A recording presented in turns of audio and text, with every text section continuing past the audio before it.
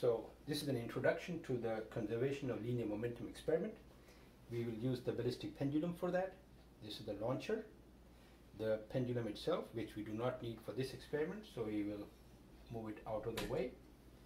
We will use the plunger to push in the spring, and we will do it to the second position, and then we take a ball and put the ball inside.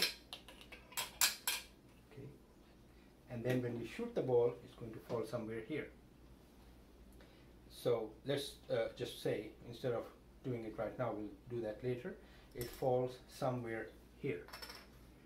Then the distance from this edge to here would be proportional to the speed of the ball as it comes out.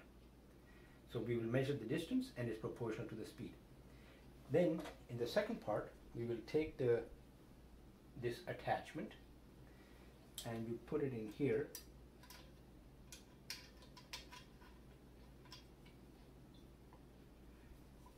A little bit outside, okay. And then take the second ball and put it over here.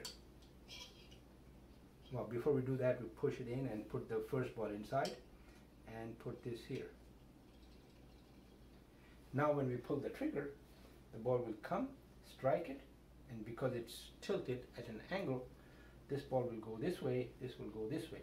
So let's just assume that this ball falls here, and the one that hits it and goes to the left, which is the one coming out, falls here.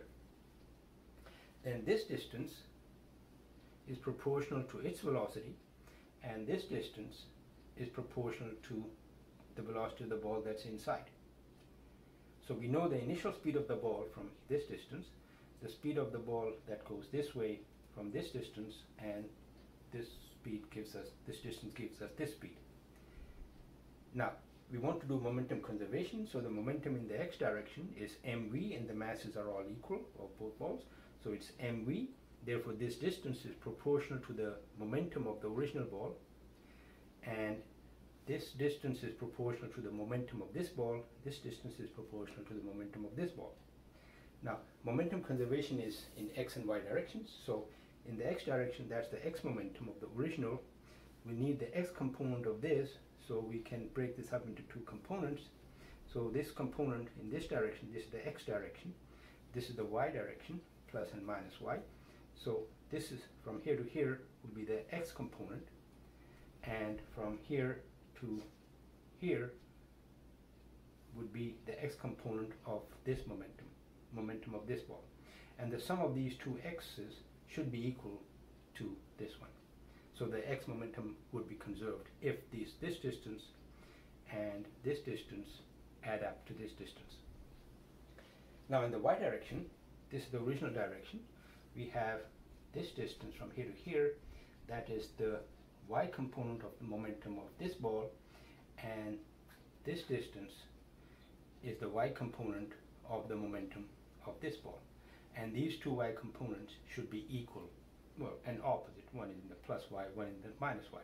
And so the y momentum is also conserved if that is true.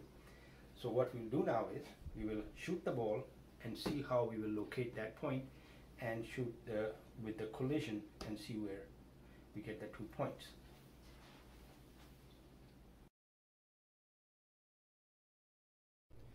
Okay, so now we have placed 3 sheets of paper over here and put a little bit of tape on it so they don't move. And we take carbon paper, which we'll place over here to take the image. When the ball hits it, the carbon paper will leave a spot on the lower paper. And then we will take these and put them here to see, as the balls go this way, we get 2 imprints here. And then we will measure the distances. So let's first take the first one.